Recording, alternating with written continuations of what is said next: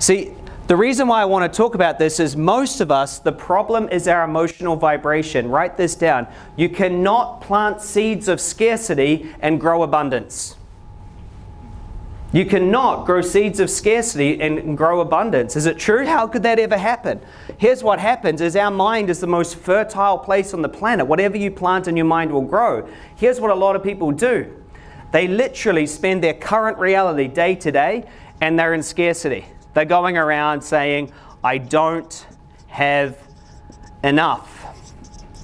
And so guess what happens?